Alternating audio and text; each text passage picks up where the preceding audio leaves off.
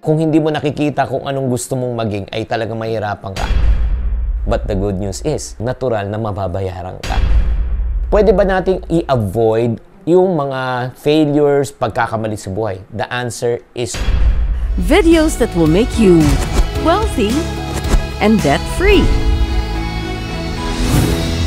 May mga plano ka ba sa buhay na di natutupad? Imbes na maging matagumpay, parati ka na lang bigo. Alam mo, napakahirap maging positibo kung parati ka na lang bigo. Kaya sa video na ito, pag-uusapan natin ano ang mindset na kailangan taglayin mo para ikaw ay magtagumpay sa iyong pangarap. Kung gusto mong malaman, you got to finish this video. Hi there, this is Chinkee Tan, ang iyong Pambansang wealth coach. Thank you very much for tuning into this channel. I teach people on how to become wealthy and debt-free. So mga friendship, ang pag-uusapan po natin ang isang mindset na kailangan taglayin mo para ikaw ay magtagumpay. So let me start by stating this fact. Do you believe in this statement that you can never win in life with a defeated mindset? Dili ka magwawagi sa imong kinabuhi kung ang mindset mo ay talunan. Do you agree? Type agree in the comment section if you do agree. So, kailangan maintindihan po natin the success of any project, any business, in your career, in your life, depends on your way of thinking, because your way of thinking will dictate your way of living.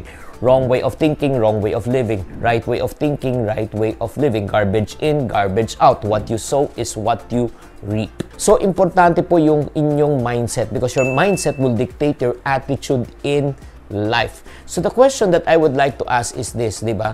Pwede ba nating i-avoid yung mga failures, pagkakamali sa buhay? The answer is no. The next question that should be answered should be this: how to maintain a positive attitude despite of trials and challenges. Mga friendship, I want you to take out a piece of paper and a ball pen, and I want you to take down some notes or lagay nyo na sa cellphone nyo. So, i-record nyo to. Number 1, visualize your success. Alam mo, importante po yung sinatawag nila ng vision. Vision is the ability to see the invisible even though it's not yet visible. So, tatanungin mo sa sarili mo, how do you see yourself 5 years, 10 years, 20 years, 40 years from now? Ano ba nakikita mo? Kung hindi mo nakikita kung anong gusto mong maging, ay talagang mahirapan ka. I can still remember when I was age 12, mga friendship, nung dumaan nga kami sa matinding challenges, financial challenges sa buhay, I told myself that I want to become a millionaire before I reach the age of 35. That was my vision. That was my financial goal. So, ikaw, tatanungin kita, mga friendship, ano ba talaga ang iyong financial goal sa buhay? Ano bang gusto mong makamit? Anong gusto mong maging pag ikaw ay umabot na sa certain na age? So, I want you to visualize your success. That's number 1. And once you visualize your success, I want you to write it down. Sulat nyo. Number 2, believe in your God-given talents and abilities. No, importante yan na maniwala ka, because I do believe that God has given us the ability to produce wealth. It is God who gives us the ability to be able to fulfill the vision that God has given us. Because, you know why? This is what I've realized. Kung naniniwala kayo, first, tanongin ko kayo, naniniwala ba kayo na binigyan tayo ni Lord ng angking talino para makamit ang ating pangarap? Kung kayo naniniwala, type yes in the comment section. If God gives you a vision, He will also give you the provision. Diba? Bibigyan ka rin ng pamamaraan kung paano natin matupad ang iyong pangarap, ang ating mga pangarap. Kaya nga importante na maniwala ka sa Kanya at maniwala ka sa sarili mo. Dahil, the reason why naniwala ka sa sarili mo, dahil binigay na nga sa iyo ang angking talino. At marami tayong angking talino. May mga iba, ang talino ay pagiging magaganda at gwapo. Yung mga iba naman sa akin, ang angking talino ko ay pagiging cute. Hindi, may mga iba magaling magsulat, magluto, 'di ba? Magaling magbenta, magaling magnegosyo, magaling kumanta, kung ano man ang iyong talino. Gamitin mo 'yan para matupad mo ang pangarap mo. Pangatlo, ito yung very important na na-realize ko sa buhay ko, no? Pag ganito ang mindset mo, talagang ikaw ay talagang yaman. Do what you love and love what you do. Find something that you love to do in your life so that you don't have to work for another day in your life. Grabe naman, mga friendship. Like for example, me producing this video, thinking about ideas, sharing these ideas with you, hindi po work po para sa akin. As a matter of fact, I can still remember when I started this YouTube channel around 10 years ago. Diba? Wala naman monetization, hindi naman makikita. Diba? Hindi naman tungkol sa pera. Nagkaroon ng monetization lang yan noong 2019. During those times, imagine mo, for almost 7 years na ginagawa ko to, It's not because that I'm gonna generate any profit. It's because I love what I'm doing. And then I enjoy what I'm doing. Kaya nga, ang ganda nito, if you found something that you love to do in your life, even if people do not pay you, you're still willing to do it for free. But the good news is, alam mo, the natural law in life, pag magaling ka sa isang bagay, natural na mababayaran ka. Agree ka ba? Naku! Napaka-exciting talaga, no? So, number 4. O, ito number 4 na tip ko po sa inyo. One mindset that can make you rich is understand that everyone makes mistakes. So, di ba, pag ginagawa mo na yung gusto mo sa buhay, lahat tayo nagkakamali. Lahat tayo nagkakaroon ng tinatawag na setbacks. Lahat tayo nagkakaroon ng detour. Ito lang mga friendship, ha? Remember this statement.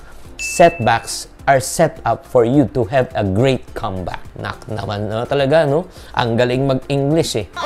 Kaya nga kung may mga pagkakamali kayo sa buhay, learn from it, no? Huwag kayong ma-discourage. Use that as a learning experience, as a motivation, and use it as a stepping stone to what you want to reach in life. Pero bago tayo magpatuloy, mga friendship, sana nandito pa kayo, ha? Kung nandito pa kayo at nanonood pa rin tong video na ito, type naman na nandito pa kami. Okay, si Nads, ha? Maraming salamat. Sabi niya, dahil sa iyo, unti na ako nakakapag-ipon at marunong na mag-invest. Maraming salamat sa tips.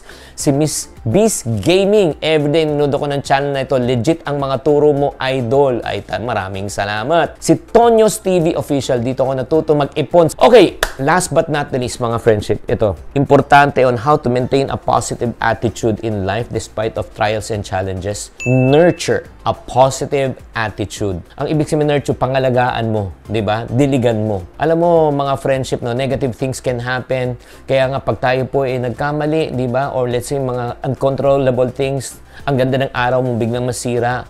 Learn from your mistake. Huwag kayong aayaw, huwag kayong bibigay. Kung kayo naman ay nasaktan, why don't you turn your scars into stars? Turn your pain into gain. Turn your tragedy into an opportunity. Grabe naman mga friendship. Pag hindi pa nagising ang yung mga dugo-duguan sa episode na ito, di ko na alam. That is what most successful people do because they have a winning attitude. At bilang pangwakas, oo, kailangan mapakinggan nyo tong story ng isang iniidolo po natin.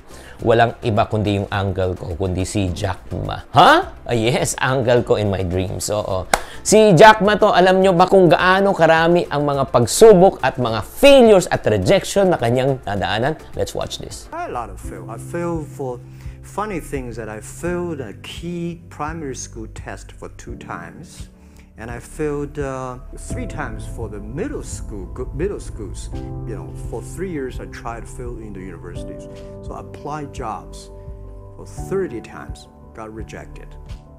I went for a police. They said, no, you're not good. I went to even the KFC. When KFC came to China, come to my city, 24 people went for the job. 23 people were accepted. I was the only one guy. And we went for police. 5 people, 4 of them accepted. I was the only guy that I received it. So to me, being turned down, rejected. Oh, by the way, I told you that I applied for Harvard for 10 times, rejected. I know I'll be rejected. I just don't want to say that. Yeah, sorry now. Oh, grabe ka naman. Alam mo, sa totoo lang in fairness nung narinig ko yung story na ito, sabi ko kung ako si Jack Ma, hindi na ako, tambay na lang ako. But he never gave up. He has a winning attitude. So he created Alibaba from scratch and right now is one of the richest men in the world. With the right mindset, ladies and gentlemen. Kaya nga, alam mo, ang pagyaman ay nag-uumpisa kung paano ka mag-isip. Kahit anong rejections na experience mo, kung ikaw ay nasa real estate, nasa insurance, direct selling, network marketing, negosyo, kahit anong rejections ang ipagpatuloy mo lang yan. My friends, listen to me. Never give up. Maintain a positive attitude. You may be the next Jack Ma in the making. Kaya mga friendship, kung ikaw ay nakaka-experience ng negative mindset dahil sa nangyayari, no, I would like to share with you one book that can change the perspective of your life. Only 5 minutes a day for the next 30 days. Basahin niyo lang tong libro na ito. Anong libro na ito? It's called Always Chink Positive. This book can literally change the way you think, change the way you behave, change the way you make your decision. It can change the destiny of your life. Journey with me as I help you change your mindset from pessimism to optimism. optimism. So if you're interested with this book to know more, all you need to do is just click the link below or on top, or just type the word Chink Positive. Type the word called Chink Positive in the comment section and I will send you the link so that you can order. Maraming salamat. Medyo napahaba ng konti tong video na ito, pero nevertheless, I do believe this is a substantial content, and then once you start changing your mindset, it can start changing your financial life. Tatandaan, ang pagyaman po ay napag-aaralan. This is Chinkee Tan saying, to every problem, there's always a solution. If you're not part of the solution, you're part of the problem. Always Chink Positive. Bye! Okay. So, mga friendship ha, ito po ang pag-uusap. Ito yung number 1 tip ko po sa inyo. And learn it and use it, no, to be able to reach. That is what most people... ito lang, paki-edit. That is what most people's...